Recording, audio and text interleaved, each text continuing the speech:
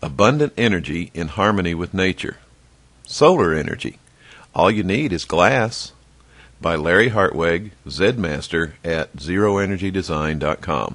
Sunlight can make your car 160 degrees Fahrenheit in the summer. That's hot enough to crack the plastic dashboard. Glass allows light in, but it traps heat. The scientific principle is called the greenhouse effect. We live in a world where business-as-usual thinking causes the vast majority to completely ignore obvious trends. Therefore, we are forced to be totally frank and blunt. Burning expensive, non-renewable, highly polluting fossil fuels to heat buildings is spectacularly stupid. We must stop subsidizing this stupidity and encourage the use of free, clean, abundantly available solar energy. Sunlight through any window can heat up a room. This is a good thing in the winter, but a bad thing in the summer. We can design to allow solar gain in the winter and block it in the summer. Poorly designed windows on most modern buildings can cause more bad heat transfer on winter nights and summer days than the good solar gain that they allow in on sunny winter days. Thermal modeling is important to solar energy design. The simple solution is called isolated solar gain through a greenhouse, solarium, sunroom, or conservatory. This creates a thermal buffer zone between interior and exterior glass. In essence, there's one window on the outside of the solarium and an additional window between the solarium and the interior living quarters that maintain comfortable temperatures. The sunroom is located on the equator side of the house. In the northern hemisphere, the equator side faces south. In the southern hemisphere, the equator side faces north. We maximize glass on the equator side and interior views through the sunroom to the outside, which allows in abundant daylight. We minimize glass on the other sides of the house. The solarium should not be an afterthought. It can be integrated into a very low-cost, near-zero energy home. We've known how to do this since the President Carter administration 1978 solar energy tax credits. All it takes is well-designed glass. This 1982 zero-energy design home was demonstrated inside the huge National Energy Expositions nearly 3 decades ago. This 1980 zero-energy design New England salt box home uses a 2-century-old shape for very good thermal reasons. The south side is high to allow abundant sunlight into the solarium. The north side is lower to block cold winter wind. We design solar space heating and cooling techniques into the envelope of the building itself.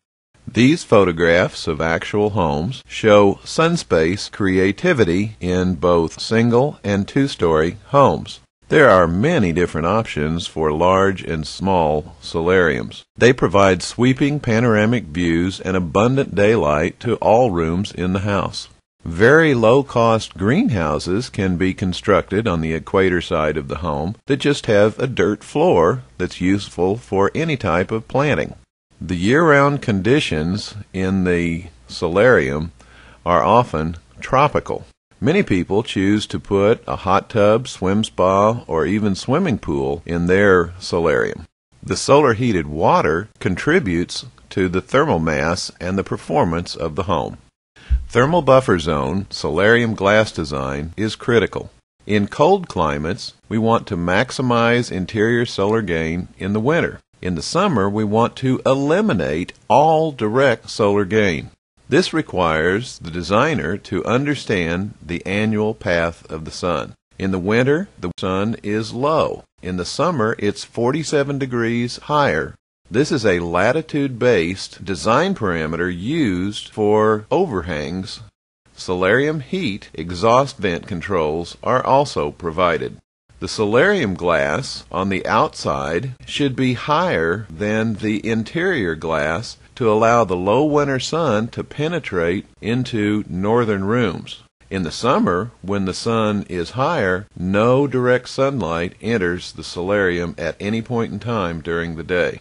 Optional, movable shading devices can further provide precise control for daily temperature requirement variations. Window quilts can be used to conserve heat on winter nights.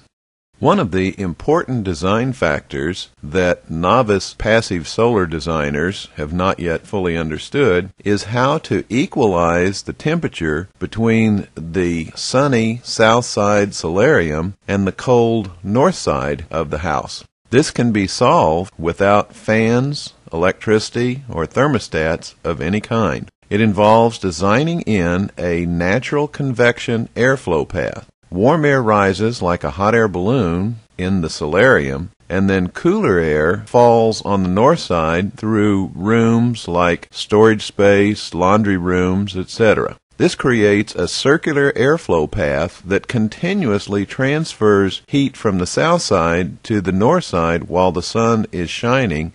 It is a self-regulating, automatic temperature balance system.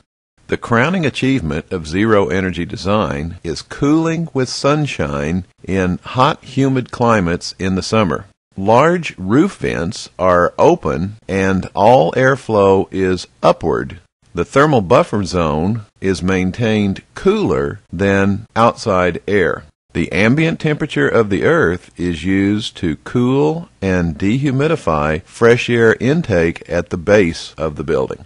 One of the extremely important passive solar energy design concepts is that we must never use roof angle glass or skylights in any climate. It is bad every single day of the year. In the summer, roof angle glass creates a solar furnace. It also has uncontrolled, harsh glare. In the winter, warm air rises like a hot air balloon, and there is major heat loss at night through the glass. Roof angle glass eventually leaks, and hail breaks it. It is always bad. It also is an insurance risk.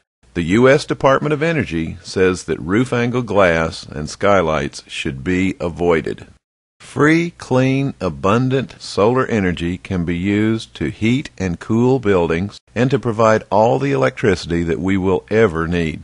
There are 1,000 specific details in order to provide abundant energy in harmony with nature. We discuss them on zeroenergydesign.com and passivesolarenergy.info.